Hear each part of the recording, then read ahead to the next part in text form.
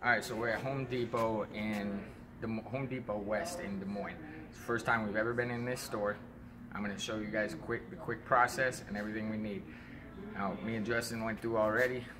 Fine, honey. You're fine, honey. You can come through. Okay. Me and Justin went through already and kind of gathered the supplies we need.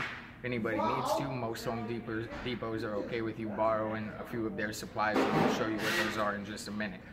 But again, having not been in this store and knowing what our build area is, I'm going to show you a quick, effective way to make a decent area. So first off, these are going to be the supplies, your basic supplies that we're going to use. The flat carts here. Try not to use all of them. Leave some for the customers. So we grabbed a few of the pallets. Never grab the ones that are in plastic that are wrapped up. You can grab the loose ones, or most of them have some wooden ones that are free range. As long as you put the stuff back when you're done with it, or keep in constant contact with store managers about the usage of it, 99% of them are cool with us using their stuff. So you don't have to purchase your own tables, you don't have to do anything like that, and this is going to give us a bigger workspace. So just like Cedar Rapids Home Depot, okay, there's our tech back there. Say hi, okay? Just like Cedar Rapids, it's kind of set up the same way.